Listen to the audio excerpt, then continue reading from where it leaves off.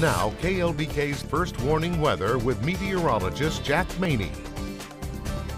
Today is going to be another nice day to get outdoors and enjoy some sunshine. Rain chances are going to be taking a hiatus for quite some time, at least until the weekend. Let's take a look outside from that tower cam. We've got almost completely clear skies. A little bit of light now starting to show up from the dawn, but we're still about 30 to 45 minutes away from seeing sunrise here on the South Plains. And temperatures, as a result, are still going to be nice and cool for the next few hours. 65 degrees. We're fairly close to our low temperature. We might try to sneak in another degree or two of cooling before the sun comes up, but still just a nice day to get outdoors. I would take my coffee out on the porch this morning if I was you. Just a little suggestion there. West winds of 6 miles per hour, 58-degree dew point, not too bad on the humidity either, and even getting down into the upper 50s out there in Freona. Nice and crisp this morning with 58 degrees for Freona, 59 in Clovis, also 59 degrees for Muleshoe. Some of those cooler sheltered valleys definitely could be seeing some upper 50s right now, and middle 60s to the low 70s out to the east, a little bit more typical for this time of the year, but we are slowly continuing our slide down into the fall, and our morning low temperatures as a result are generally trending a little bit cooler day by day. Now, heading off to school today, it will be a nice and cool 65 degrees, no cloud cover expected throughout the day, maybe just a few thin clouds here or there, but nothing that's going to impede any of that sunshine.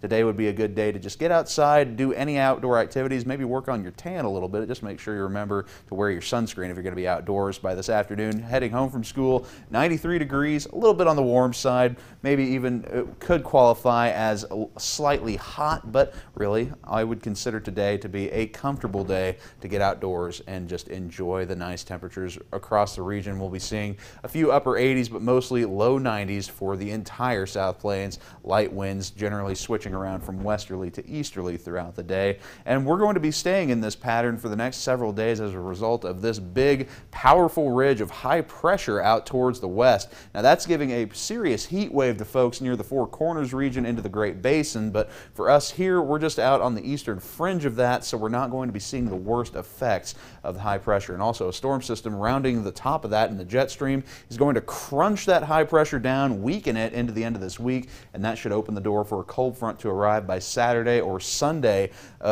into next week. We'll be keeping things a little bit more on the cool side, but I think the ridge is going to persist into next week, and that will be keeping our rain chances quite low. Now, we'll update on the tropics as well. Hurricane K is moving up the western coast of Mexico, expected to peak as a Category 3 storm, and will be getting dangerously close to the Baja California Peninsula, but that will be weakening and encountering cooler waters before it reaches the California coast. And then into the Atlantic Basin, we've got Tropical Storm Earl strengthening, expected to also become a Category 3 major hurricane over the open waters as it accelerates off towards the north and east. Only a problem for the fish out there in the North Atlantic. Another storm system might try to develop, a 60% chance of that. Otherwise, things are going to be mostly quiet. The tropics not going to be posing too many issues, and into the weekend with that cold front arriving, your Texas Tech game day might get a little bit stormy, especially later in the day. It looks like right now timing on that cold front would be later on in the evening.